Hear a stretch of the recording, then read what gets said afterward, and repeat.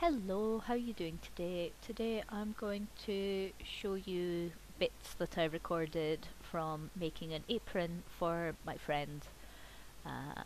The instructions were to make it frilly and red and white gingham. So, and cute, had to be cute. So I found a few patterns which I sent to them, and I'll link the one I ended up sort of using roughly for inspiration and measurements. But I just started ignoring measurements once I had the sort of apron skirt bit and the upper top bit, and then I just sort of started cutting and seeing where it would go. So enjoy! It's gathering time. I have my sort of upper part. This is going to come here and get all gathered in. So I've done 2 rows of stitching up the top here. If you can see that, I don't know. So the next thing to do is I want to do 2 runs all along this length. I have thread that I've taken from basting. First thing I need to do is thread my needle. Because this is gingham, this is going to be nice and easy for me to just follow one straight line. So I'm going to just go in here and I'm just doing a running stitch. Just in and out, in and out, in and out, and in and out. This row isn't too bad, I'm just sort of trying to keep things mostly even. The trickier bit comes when I'm trying to line up the second row as sort of neatly to this as I can. Having camera directly in front of me isn't great for showing stitches. Must remember to keep a smiling face as I do this. Otherwise, when everything's sped up and I'm just like frowning. One trick for pulling a long thread through is to loop it around a finger or whatever, and then you get the tangles back at this bit and not right where everything's going in.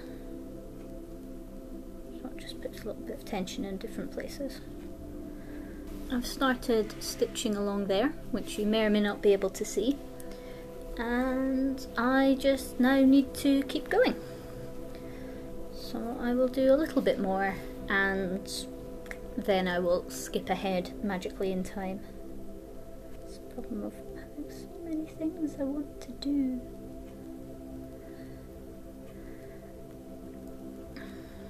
I have sketched out the plan I want to do. I sent a friend a few different sort of links for apron designs and patterns and such, and we're sort of taking measurements off one, but that one doesn't have nearly enough ruffles. It needs more flounce. So I'm gonna do the basic structure like the pattern I found, which I will link for you.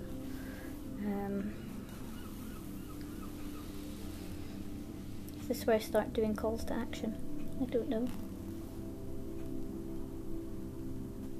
Don't want it gathering up too much just now, that's for later.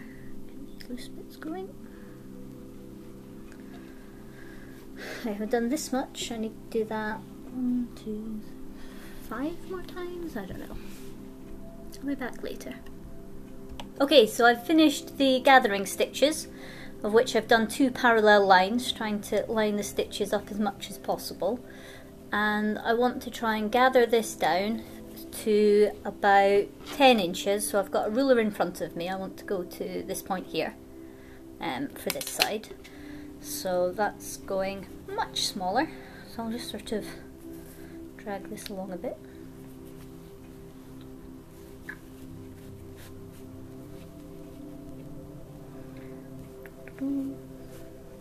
This is really going to be quite scrunched up. If that's there, and this goes to about there. Okay.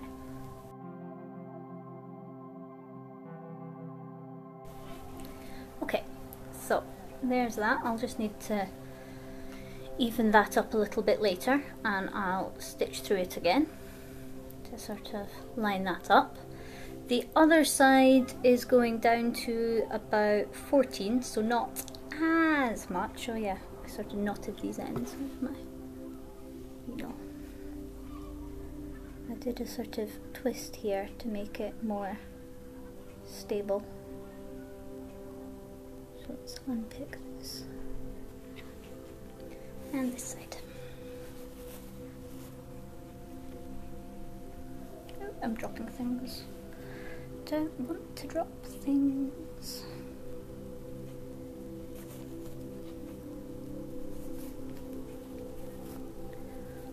Oh, just move it little section by little section, not wanting to pull too hard because I don't want to snap anything and have to start again. Let's move this all over to the middle.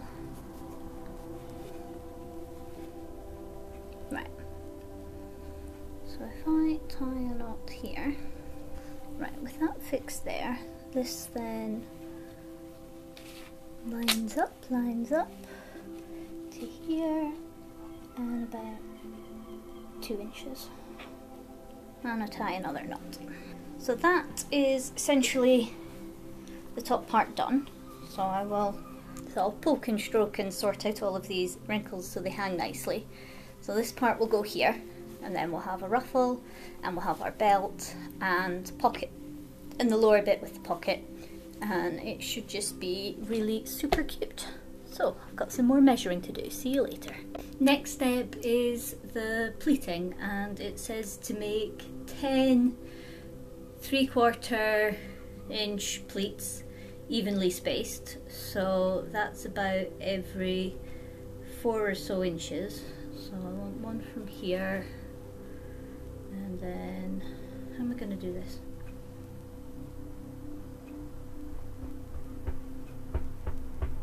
I'm thinking I want an edge here and 1/4. I'm just going to measure, count and measure. It'll be about 4 of these. So 1, 2, 3, 4 becomes the center. 1, 2, 4 sticks out the side. And that's about 1.5, yeah.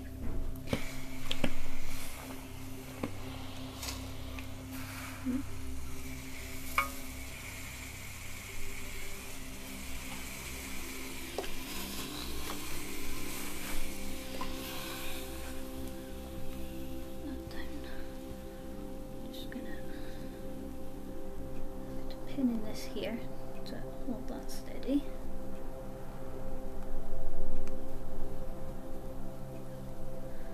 And I'll pin this here to hold this stage steady.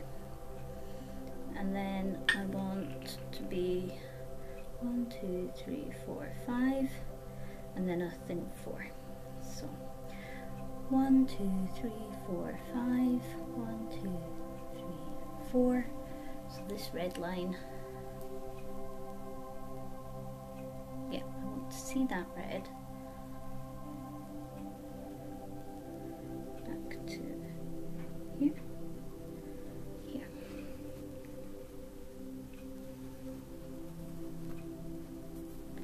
This line.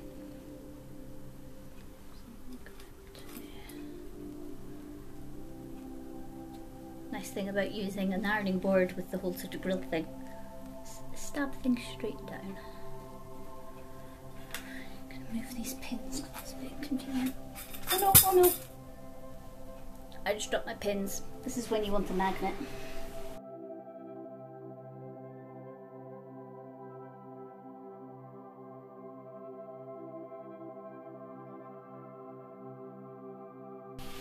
The iron tripped the breaker, which is, you know, fantastic. That will do. I've seen here I've gone slightly out of sync. That's not good enough.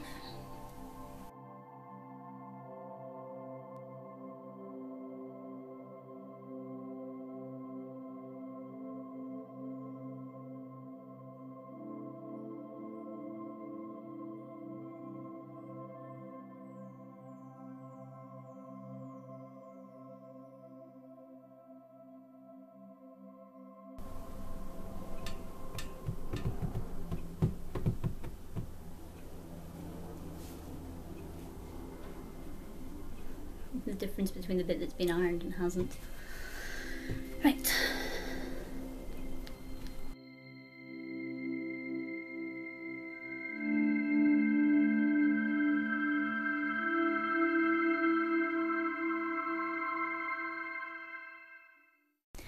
So I have this fabric and I'm going to be using that for my waistband and such, and I thought you would probably enjoy this bit. Ooh, all the fabric dust. Whee! This is my workout for the week. Lovely. Are we ready again?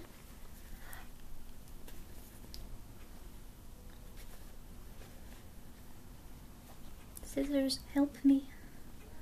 Help me, scissors.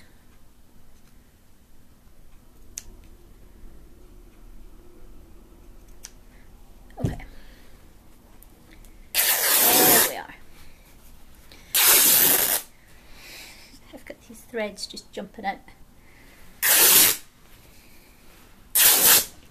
Boom. Lovely. So this part, fold it in half. This will be my waistband, and the rest of it can become ruffles and whatnot. So hooray! I need to but I want to sort of sew these ends together, and I'll do that until I reach where the skirt of the apron, oh dear, don't want that there. So I'm gonna sew the ends so that I can turn it inside out, and I'll sew that up until the point where it'll meet the skirt of the apron, and then I can stitch that inside it but with these ends turned in, and I think that will give it quite a neat finish. So I need to measure up for that, decide how far out either side I'm going, and it should give it a really nice fluffy bow when tied as well, which I'm quite looking forward to. So that is the plan there. Once I've tidied up all of these threads and whatnot. So yeah, next bit is a bit of sewing, presumably. Okay, so this is going to be seagulls. Okay, so this is going to be the waistband. I've marked the two bits I want to start this, so I guess I get going.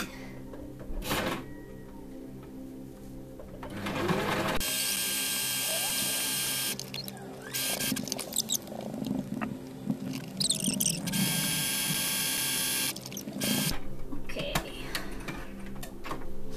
left the bit I want over there. So this is the skirt of this apron, which has been ironed and pinned, and generally speaking I am quite pleased with. So I'm gonna go with, I need to pick which side's gonna be the top. I'm gonna make this zigzag. How wide does it go? Yeah, make it sort of wide.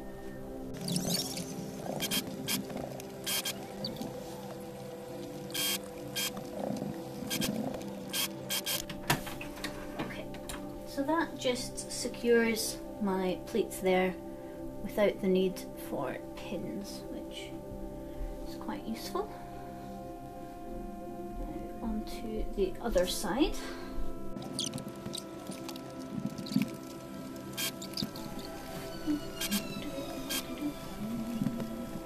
This is the most minimalist corner of my house right now.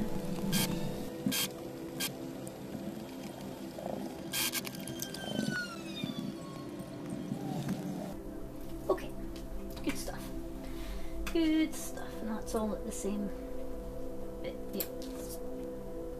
Oh yeah, because it's still not pinned at the bottom. Good. So then we have what I want to do.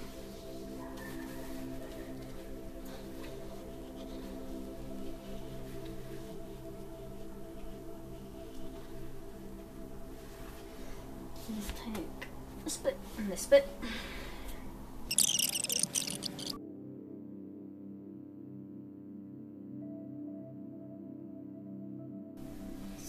plan is to sew nice and neatly just below that, so just in the top section of this red bit. So, and then once I've done this, I will iron everything and just tack this now loose end to the underside. But that is for in a little bit of time. Full steam ahead.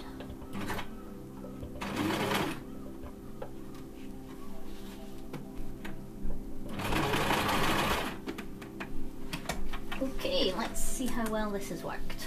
So, we flip this round this way, and there we have, well, I've pinched a little bit, but that's okay. That's okay. It's an apron! Yay! With little sausages at the moment, but that's not gonna last, so.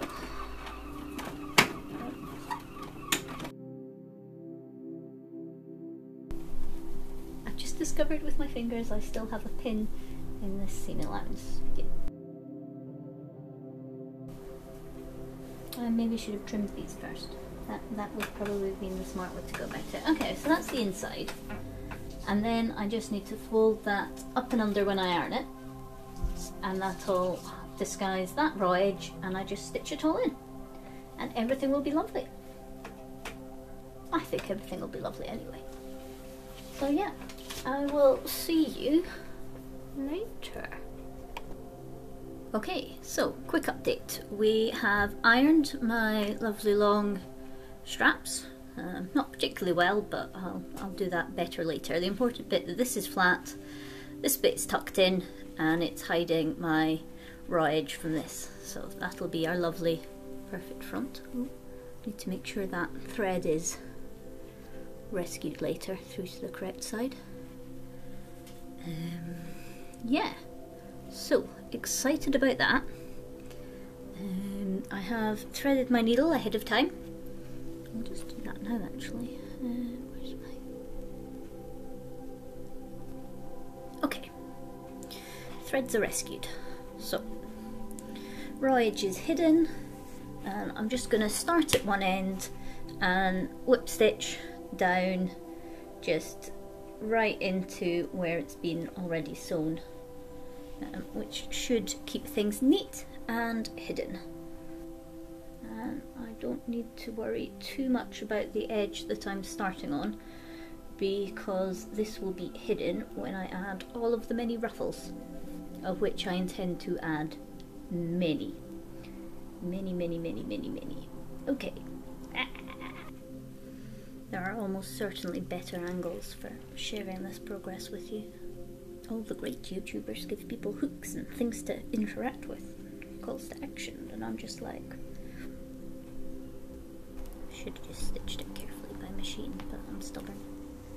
You think gingham means that it's going to be super easy to do your pleats because, well, they're all going to be parallel because you can follow the lines, and then you realise that with a pattern as a check as small as this, that it can be quite tricky to in fact line things up precisely enough that you're not in some way displaying that mistake through the pattern.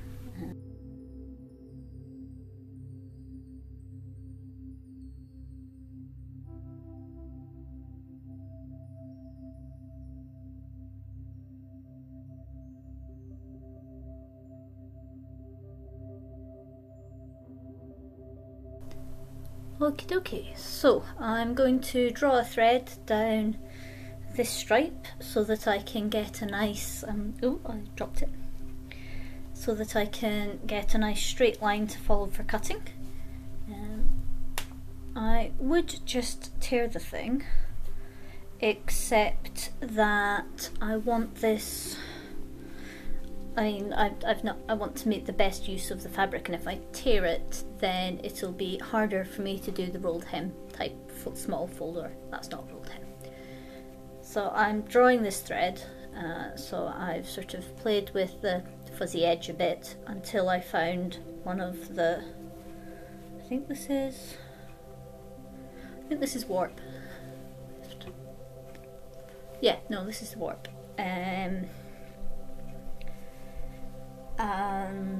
So that it will dry nicely. Because if I just go for tearing it, it will have much rougher edges, and those will be harder to neatly and hem in a small way. So essentially I'm making a big poofy gather, and just moving my hand, coming back down to the ungathered section, thread coming loose, and just moving all this gather down. I'm not too bothered if this breaks a bit because I'll be able to find it and then follow it again. I would be bothered if I was doing this as a gather, because if my gather breaks, then it's not very useful as a gather. So yeah, that's what I'm currently doing, and will probably get sped up, I don't know. It goes the next thing to do is, how well can you see this? I'll just like peek underneath. Right, so I don't know if you can see, yeah. So when I move this in the light there, you can just sort of see I've got one slightly darker, it almost looks like a fold line. And that's where the thread is now missing. This is the part where I take a big breath and my pair of scissors, and I'm gonna just be cutting along that line, or as close to that line as I can, I guess. I don't mind if I'm a thread or so to either side, it's still going to be pretty neat. So yeah.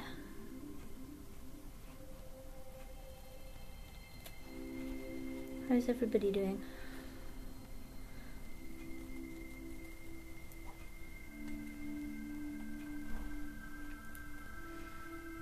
This is actually part of like a skill swap with a friend of mine.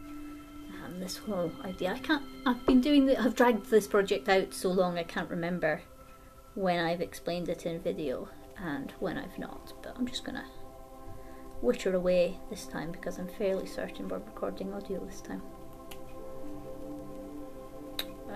Yeah, so they were like, so can I commission a frilly apron?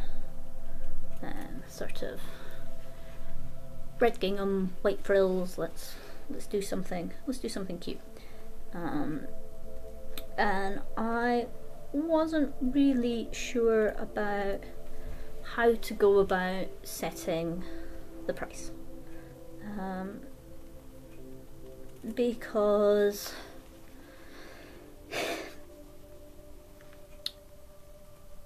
pricing labour and skill gets complicated, and money and friendship gets complicated. So my suggestion was that I would make the thing. I would very happily make the thing, and they would either supply or pay for materials. They're going to pay because I ordered these from a not local to me, but it is a local fabric shop, who were fantastic, and I got it in like 4 or 5 days, including the weekend. Amazing. This is why you should shop local, buddies. Shop local. Support local businesses. Yes, so point I was making. And instead they have been cooking meals for me, which is a bonus because especially at the moment, not got a great sense of time, not always the best at ensuring I am eating healthy meals, or eating meals, or eating, so that's, you know, that's a good thing for me. I say healthy, I don't mean like they're making me salads, I just mean like meals that you would recognise as part of a normal varied diet. And stuff to eat, which is great. So they've made me spaghetti bolognese, which was very tasty, and reminded me that I have the wimpiest taste buds when it comes to spice, but I knew that already. And I've also just been eating some of the very, very cheesy macaroni cheese with bacon. So good. So yes, I feel like I have done really well out of this because I'm getting noms and I like my noms. They're good. I feel really valued for the work I'm putting into this because, you know, I could be working on anything. I have countless projects that I'm currently, you know, doing, but yeah, I feel quite valued that they'd ask me to make it, and they were the one who said, you know, they were willing to pay me for this, and to sort of start the discussion on remuneration. So if you want to ask a sewing buddy to make you a thing, that's how to do it. Ask them what, you know, what they think, and you can help them work it out. But, you know, always come in with it with offering to pay, not with making them go, okay, but you'd have to. It's directional. I find these directions very important. Yeah, so I get to make this frilly, flouncy, fun thing that I probably wouldn't make or wear otherwise. And I get fed, and my friend gets something they want, and it's cool. So I end up sending them like so many links of, so from what you said, I was thinking this. So I had like 3 different patterns I linked, a few screenshots, and we ended up going with a mix of the first 2 patterns that I linked. I say we, it's mostly me. I think part of the whole procrastination on it is that I want to do a good job. Like I want to be proud of this one. And I want to be proud of most of the things I make, but this one in particular, like, I'm not going to be able to in a few weeks or a few months go, right, now I know how to do that. I don't get that sort of second chance at fixing things.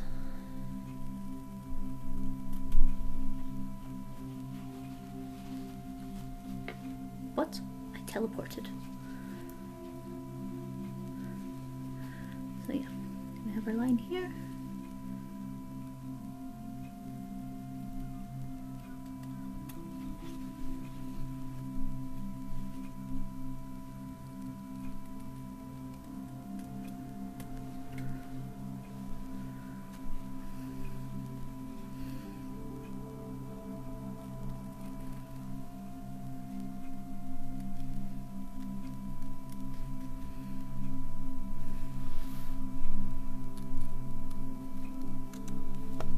Okay, so I now have 2 more strips ready to be ruffled.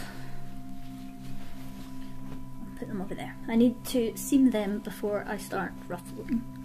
So I have this hem here, and I'll just put my thumb over the dirty bit, which is just, you know, folded under, folded under again, held with a straight stitch. So I have taken this thread, which is close to the edge, which I also measured out by doing a drawn thread, and I'm just slightly less gung-ho this time. I'm going to be more careful about the total tension on this thread, because I want to start gathering up the entire thing. I'm gonna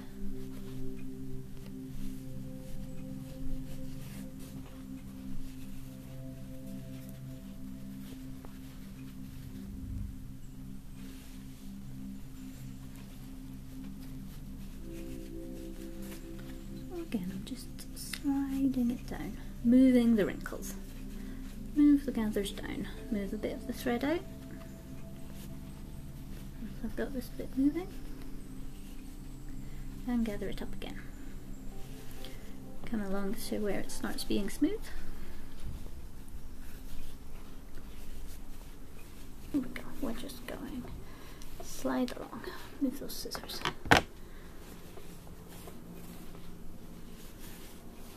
And most of it is just pretty easy. Do a bit and slide a bit. Slide it here.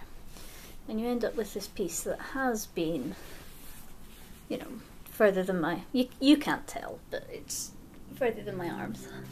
And it ends up a very different length by the end of it. So let's just keep going. don't really have a plan for the ruffles as yet. I didn't measure. I have a rough idea of the distance around the whole ensemble, but I haven't really measured, okay, I have this amount of fabric. Yeah, the original piece is about 2.5 times the length of that, so that's quite cool. Yeah, so that's my ruffle, and this will of course be sewn onto my apron and be wonderful. So on to the next bit. It's sewing time. I don't even know anymore. Yeah, so I'm just gonna fold it as I go. About there-ish. Yeah.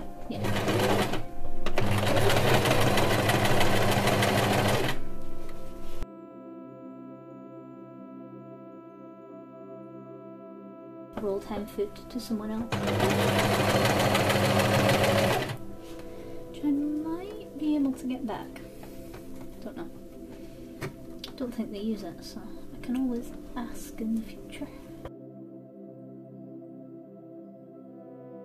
I have the bodice here, and I have my ruffle, and I have just a strip of fabric which I can then use to turn around and hide all those raw edges and hopefully protect some of this gathering. So let's protect some of this gathering.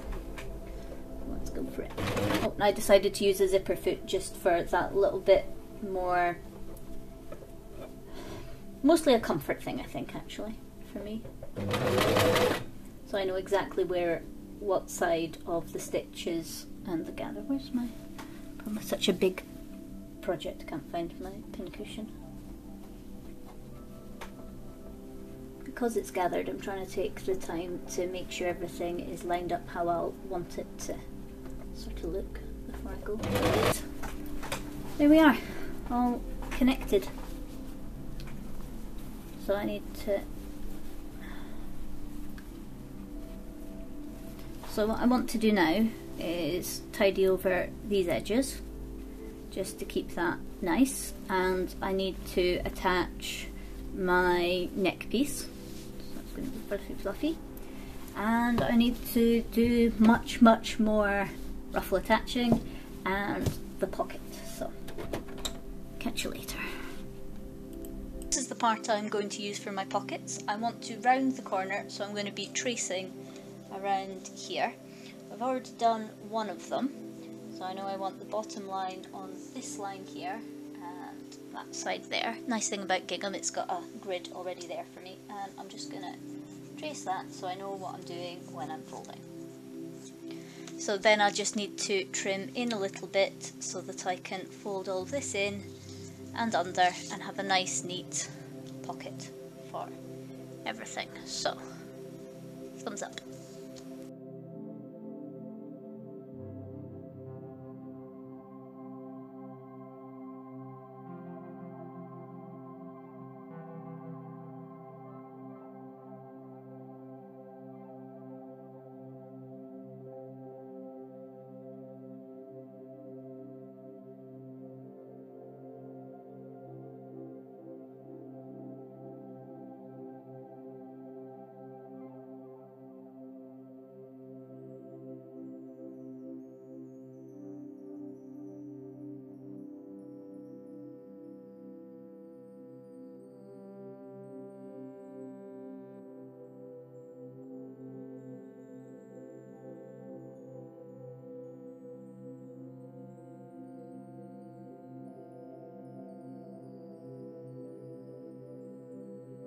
Okay, I'm nearing the end of this project, and I was just going to show you that I've pinned this ribbon here. See that pin? Just so that I know that this piece and this piece are going to be the same width for the neckties. Oh, focus? Yeah, focus. So once I've sewn these up, it will get attached to the piece. I'll give everything a once over, give everything a iron, and that will be me. So yeah, I'll finally get this finished, which I started months ago. Maybe not.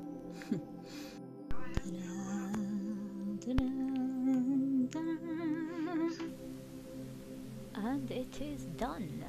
I just really have photographs of the finished piece. By this point I sort of wanted to I wanted to be handing it over, so that's what I've got for you.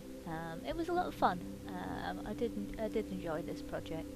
It's a bit more involved than some of the things I've been doing recently, so that was a lot of fun. Yeah, look after yourselves, and I'll see you around. Bye bye.